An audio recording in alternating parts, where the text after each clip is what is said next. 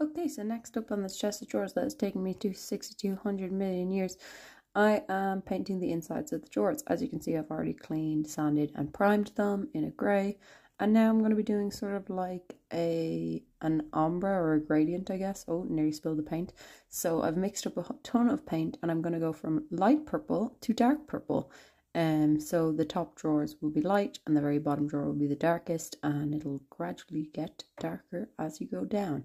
So as you see here, I'm just rolling them with my 2 fussy blokes roller. It makes really light work of all this, and I would really recommend. I get gifted them from Butler and Dunn because I do the trophies, but I do really like them. I've been using them for a long time now. Anyways, here I am rolling. Makes it really quick, and there's a lot of purple. Okay, bye. I hope you like it so far. Okay, bye.